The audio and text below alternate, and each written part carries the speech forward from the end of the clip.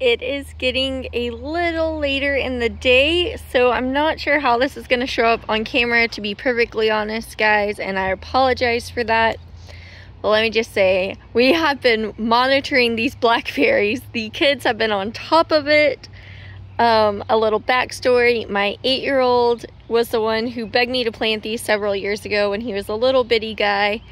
And so he and my little sister, who is 11, stay on top of these plants. And I'm excited to show it off. You can see the birds have nipped at it a little bit because we have a mama mockingbird. But this berry is ripe. And it can be eaten now, but they want it to be as dark as possible. So that's pretty exciting. Because if you don't know, we are south of Houston, about 45 minutes south of Houston, Texas, to the southeast, right on the bay. And that means that we have a pretty steady climate overall. Now, it has been getting colder over the last few years, but around here, even so, a lot of the berry farms, their berries do not ripen as far as blackberries until about May, usually mid-May to June, but sometimes May. However, it is Easter weekend. It is the last weekend in March, and look at this. We have this gorgeous blackberry. We have several berries here. You can see one, and one down here that are turning red, and that kind of showcases the different stages of the berries turning color. So I wanted to walk through really fast and show some different color variations. If you're new to growing blackberries and you haven't really seen them change color, maybe you're wondering exactly what they look like when they start to change. So let me show a little bit of these berries and what it's like. So they start off as flowers like this, and once they get pollinated, the flower will fall off and it'll turn into a berry. And unlike other fruit, berries aren't just one ovary, they're multiples together, and that's what forms the berry. So that's pretty unique. And so they start out like this, all nice and fuzzy, and then eventually it starts forming a berry. So they get really small berries like this one, which over time will plump up and get bigger and bigger until they're pretty close to starting to ripen. Now, on our berry plants, even when they start to ripen, they still swell a little bit more between that time. So here are a ton of green berries. You can see they're all different sizes. I do apologize because the wind is blowing a little bit, a nice cool breeze today, even though it's very hot outside. But you can still see all of the different berries. They are doing incredibly well. This is my Arkansas Traveler. It is a thornless erect blackberry. It is a primocane berry, which means it produces on the first year and the second year canes, which are these little branches.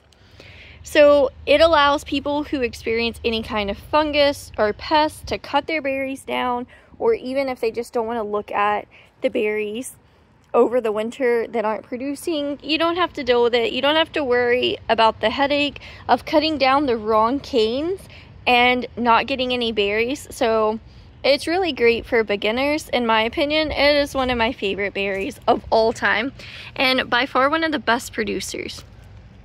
So it's also thornless, which I know I've said, but I want to emphasize that because having an upright berry is more accessible, and having a thornless berry is more accessible, especially for children or anyone that just doesn't want to get poked with berry thorns every time they go to pick one. We live in Texas.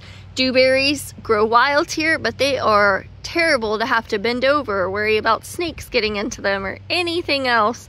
And the thorns. So this is such a great option.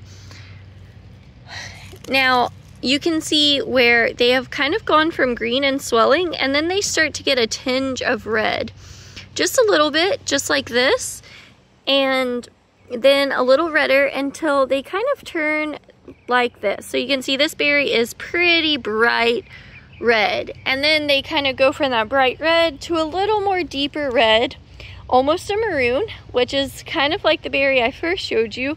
Over here you can see the berry starts to fill out just a little bit more and goes from being hard to a bit softer. and then it starts to turn purple, and eventually it'll turn a really dark purple and even black. But I can tell you this much: if you wait until these berries are 100% really dark in color, they will not store for a long period of time. At this rate, they'll store easily for a week. But another thing is that if you want a good jam out of them or to dehydrate them, you don't want to let them get fully ripe. Now, if you want to make jelly and all of that, it's going to be a little bit different. You're going to end up wanting, you know, getting the seeds out and everything else. So you want berries that are squishier or cooked down well. For me, I'm a big fan of using all of it. I even enjoy the crunch of the little seeds that are in berries. So for me, I'm gonna pick them a little bit sooner so they're not as sweet and not as messy, and so that they don't get overly ripe or fermented, and they cook down a little bit better. Also, when you add sugar to things, it can get really sweet. So I do like picking them a little bit underripe so that they can just have that perfect tangy flavor when I make any kind of jams with them. And also, they are so good to eat, especially on a hot day. You can freeze them and just eat them like little berry popsicles, which is a fan favorite here. But there are so many options for these berries, so I really wanted to share that with everybody. I love covering these Arkansas Traveler berries.